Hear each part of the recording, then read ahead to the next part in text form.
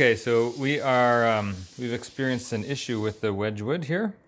This oven isn't lighting, that oven is lighting, but that valve is stuck or hard to turn. So we're gonna redo the valve on that one in order to get that one going again.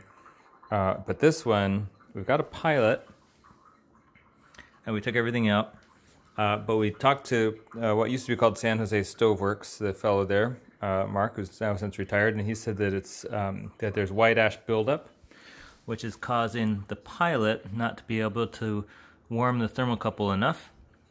And we just pulled out all the pans, and underneath here you can see, actually we washed most of it away, but that's the white ash buildup. So we're gonna blow it out with, he said, with canned air. We looked. Cool. That's all right. He's all right. There's fire under there. Okay, so after that little disturbance, everything's okay. Cat's still alive. Number one thing is turn off the gas. So we'll turn off the gas, make sure the gas is off, and then we're going to blow out the orifices around the pilot light, clean everything, wash the underside of this guy here, and we'll see if it starts back up. Well, here we are, and we're just about to shut off the gas, but we looked in here, and you can actually see, let's see if I can, there you go.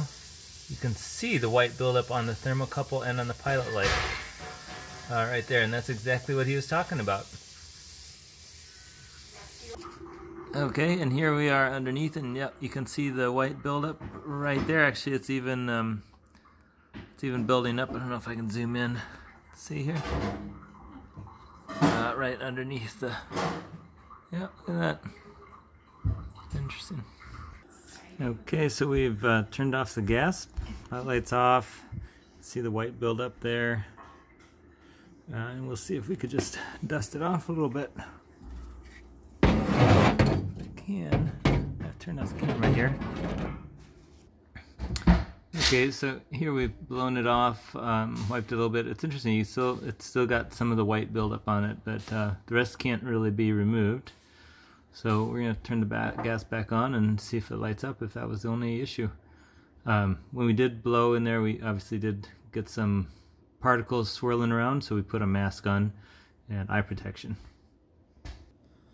Okay, light is back on, and we'll give it a try here. And there you go. Thank you, Mark at San Jose Stoveworks. Hopefully this helps out other folks.